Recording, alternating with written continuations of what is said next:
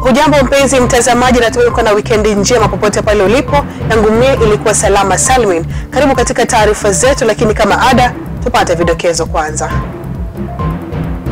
Sasa kwa nini wanatushika? Tumeshtakiwa, tumeenda kotini. Hakuna mtu anakuja title deed kuprove.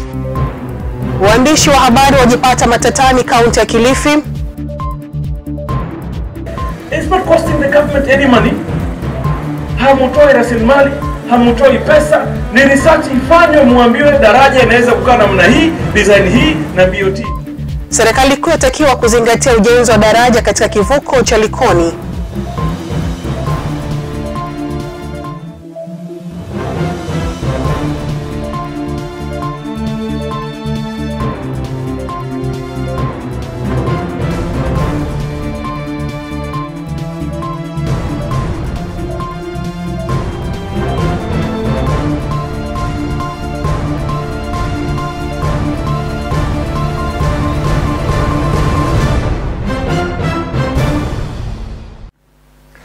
Karibu mtazamaji, na usikose kuungana nami hadi tamati mwa taarifa zetu. Naitwa Hadi Mwinyi.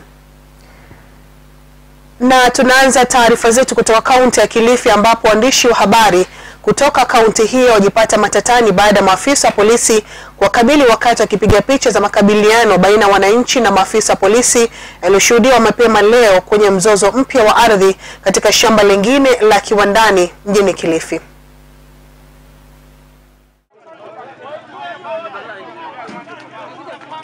Chilumo Mataza, kiongozi wa maskota hao, ameeleza kuwa kuna mabonyenye ambao walinyakua ardhi yenye ekari 270 na kwa sasa wanataka ardhi hiyo irudishwe wananchi. Mataza hata hivyo amewataka maafisa wa polisi kuachilia huru vijana 67 ambao wametiwa mbaroni mapema leo hii kwenye makabiliano hayo. Mabwenyenye wengine wako hapa wakubwa sana katika serikali ya Kenya, wamenunua shamba hapa. Sasa ile ubakia ni kuletua askari kutufurusha. Sasa kwa nini wanatushika? Tumeshtakiwa, tumeenda kotini. Hakuna mtu anakuja title deed kuprove. Tunashikwa, tunaandikwa kotini hapa, tunapelekwa kesi za Mavueni. Sisi watu wa Mavueni, iko kesi paka sasa hii. Tumeshikwa hapa, tumeandikwa. Kiongozi huyo aidha amewalaumu wabunge wa kitaifa kwa kunyamazia kimya migogoro ya ardhi kwenye kaunti ya Kilifi, huku akidokeza kuwa migogoro hiyo inaendelea kila kukicha. Sisi tuwaona kuna njama hapa, National Land Commission kuna njama ya hata kutoa kweli hapa. Kwa sababu pia kutojua katika hii Parliamentary Land Committee wabunge wetu wa kitaifa wengine wamenunua shamba hapa. Naye kaimu kamanda wa polisi katika kaunti ya Kilifi David Kerina ameonya wananchi wanaovamia mashamba ya wenyewe kuwa watatiwa mbaroni. Kerina ameongeza kuwa hiyo ni kwenda kinyume na sheria za nchi hii na kuwataka viongozi kuingilia kati ili kuwapa mwongozo wananchi wanaowaongoza.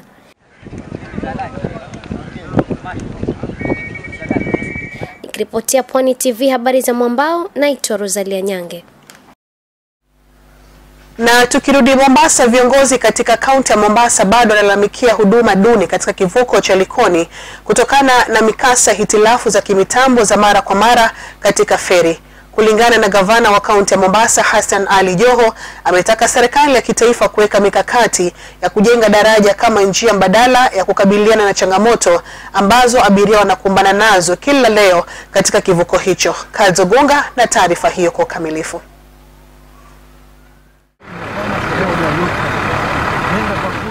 Vuta ni kuvute bado inaendelea kushuhudiwa baina ya viongozi katika kaunti ya Mombasa, usimamizi wa shirika la feri nchini na serikali ya kitaifa. Haya yalidhihirika wazi katika siku ya kuadhimisha miaka 52 ya uhuru, ambapo gavana wa kaunti ya Mombasa Hassan Ali Joho miongoni mwa viongozi wengine walieleza kutamaushwa kwao na jinsi serikali ya kitaifa inavyoshughulikia swala hilo. Sijui niongee mara ngapi isikike. There is a problem at the ferry and we need to address it. The problem may be beyond the management, lakini wamepewa pesa. It affect mwezi huu, ni mwezi wa wageni wengi sana. Hawa watu wametuma wataalamu na wametoa pesa ya utafiti na design, research and design for a possible BOT, lakini they only need one letter from the national government that go ahead and do it. It's not costing the government any money. Hamutoi rasilimali, hamutoi pesa. Ni research ifanywe, muambiwe daraja inaweza kukaa namna hii, design hii na BOT. Siku za hivi karibuni kumekuwa na visa kadha wa kadha ambapo maelfu ya watumizi wa kivuko cha Likoni wamekuwa wakikumbana na mikasa ikiwemo kulemazwa kwa usafiri, huku watalii wengi wakikosa safari zao za ndege, wafanyabiashara wakilalamikia kuathirika kwa biashara zao na hata majeruhi kuripotiwa.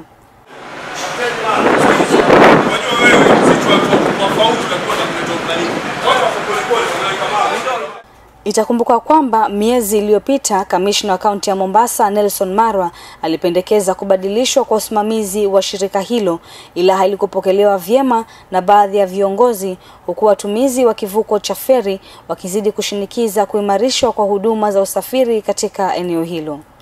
Hata hivyo, Gavana Joho amesema atahusisha wawekezaji kutoka mataifa mengine ili kuleta suluhu la kudumu katika kivuko cha feri iwapo serikali ya kitaifa haitajukumika, kwani ametaja kuongezwa kwa feri mpya kutokuwa suluhu.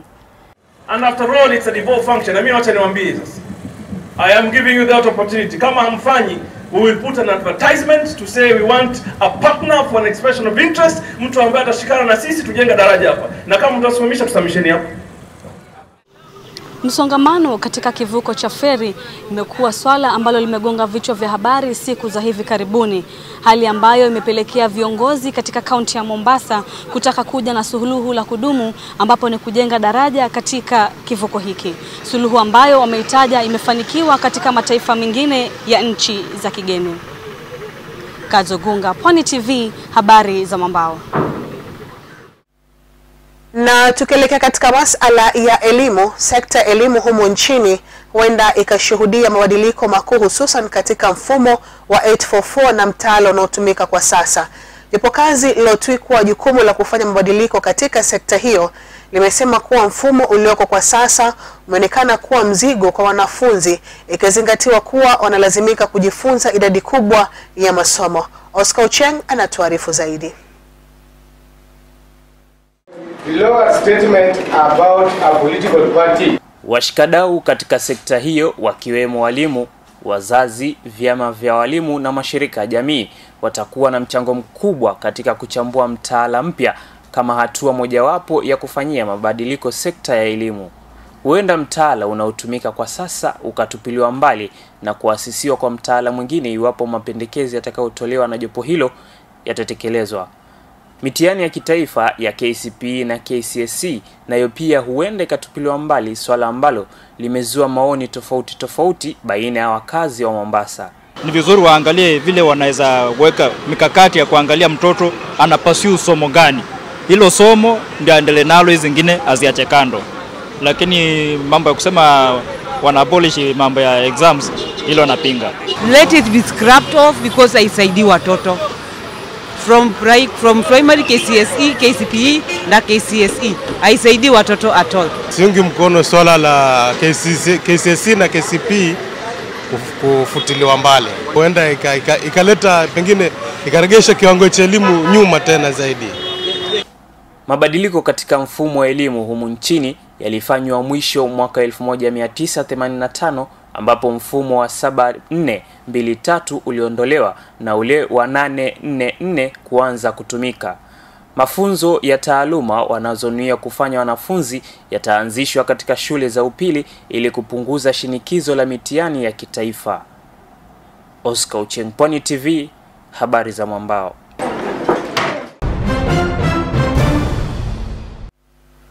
Naam, karibu tena. Tume ya maadili na kupambana na ufisadi nchini imebadili uamuzi wake wa awali wa kumkamata kiongozi wa mrengo upinzani wa CORD Raila Odinga kwa madai ya matumizi mabaya ya fedha za Eurobond. Na kama anavyotuarifu mwanahabari wetu Nelson Mzee, tume hiyo imesema kuwa kiongozi huyo wa CORD kupitia mawakili wake amefuata taratibu zilizoamrishwa za kujiwasilisha mbele ya tume hiyo na stakabadhi zote husika. Mkurugenzi wa tume ya maadili na kupambana na ufisadi EACC Halaki Wako amesema kuwa hoja kuu ya kiongozi huyo inatokana na stakabadhi mbili kutoka kwa afisi ya Wizara ya Fedha ambayo inahusu matumizi ya robo ya kwanza ya uchumi ya mwaka wa 2014-15 na maangalizi ya bajeti, yani Budget Review Outlook Paper ya mwezi Septemba mwaka huu. Hatua hiyo ya kiongozi huyo wa upinzani Raila Odinga kuwasilisha stakabadhi kupitia mawakili wake kwa tume ya maadili na kupambana na ufisadi EACC bila shaka imeonyesha ishara ya kutii sheria aliyopewa ya hapo awali ya kumtaka ajitokeze kuelezea kinaga ubaga kuhusiana na swala hilo la Eurobond. Wakenya wengi walitarajia kuwa labda kiongozi huyo atakaidi mwaliko huo wa kumtaka kujiwasilisha mbele ya tume hiyo na kueleza kinaga ubaga kuhusiana na swala hilo. Haya najiri siku moja tu baada ya Raila kutangaza waziwazi kukataa ombi la kumtaka kujiwasilisha mbele ya tume hiyo mapema hii leo. Rais Uhuru Kenyatta katika hotuba siku ya Jumamosi katika maadhimisho ya siku ya Jamhuri alimtaka kiongozi huyo kukoma kutoa matamshi kuhusiana na swala hilo la Eurobond na badala yake kuwasilisha tetesi zake kwa tume ya maadili na kupambana na ufisadi. Lakini hakuna haja ya kunipinga na kufanya mambo ambayo inaharibu uchumi wa nchi hii, kwa sababu jameni, unataka Wakenya waumie kwa sababu unachukia uhuru. Huku swala hili likiwa linazua mihemko mbalimbali humu nchini, wakazi wa hapa Mombasa walikuwa na haya ya kusema. Sioni sababu gani serikali inatoa ukali wakiulizwa wajibike kwa wananchi jinsi walivyotumia hela za wananchi. Hii hela ya Eurobond ni deni, na ni deni ambayo italipwa na Mkenya wa kawaida, mimi na wewe.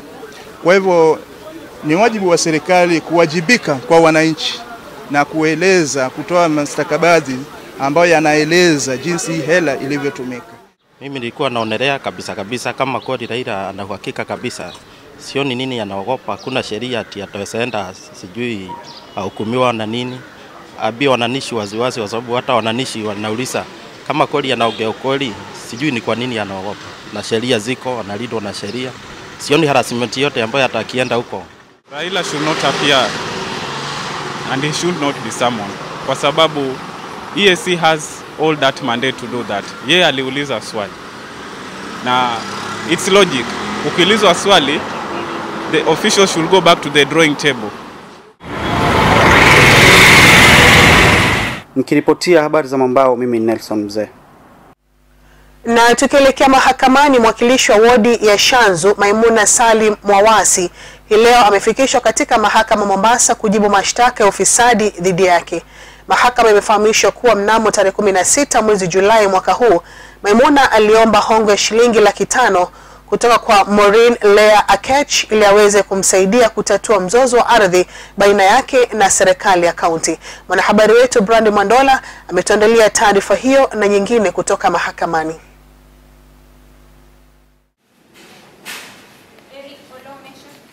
Mashtaka mengine yanayomkabili mwanasiasa huyo ni kuwatishia maafisa kutoka kitengo cha kupambana na ufisadi walioongozwa na Alfred Mwachuga, pamoja na kuwachochea wananchi wachome gari lililokuwa na maafisa hao waliokuwa wakifanya uchunguzi dhidi yake. Maimuna alishtakiwa pamoja na Christopher Karisa aliyedaiwa kupokea hongo ya shilingi 500,000 kwa niaba yake. Cheti cha kukamatwa kwa Karisa kimetolewa na hakimu Richard Odenyo baada ya mshukiwa huyo kudinda kufika mahakamani ileo. Maimuna amekanusha mashtaka yote na kuachiliwa kwa dhamana ya shilingi 300,000 pamoja na mdhamini wa kiasi sawa na hicho. Kesi hii itasikizwa mnamo tarehe 15 mwezi Januari mwaka ujao. Kwingineko katika mahakama hiyo, vijana 7 kutoka eneo la Old Town iliyoko hapa Mombasa wanakabiliwa na mashtaka ya kunuia kutekeleza uhalifu baada ya kupatikana na silaha hatari ikiwemo visu na vyuma. Aidha, vijana hao wanakabiliwa na mashtaka mengine ya kupatikana na bidhaa zilizokisiwa kuwa za wizi ikiwemo kipakatalishi na nyayo za stima. Abdul Kadir, Abdalla Hamisi Hassan, Kevin Osobo, Abdul Majid Swale, Hamed Mosen na Ismail Hamed wamekanusha mashtaka hayo na kuachiliwa kwa dhamana ya shilingi 100,000 kila moja pamoja na msimamizi wa kiasi sawa na hicho. Kesi yao itasikizwa mnamo tarehe 3 mwezi Februari mwaka ujao. Kasim Ali Habibu. Nikiripotia habari za Mwambao kutoka mahakamani, naitwa Brandi Mwandola.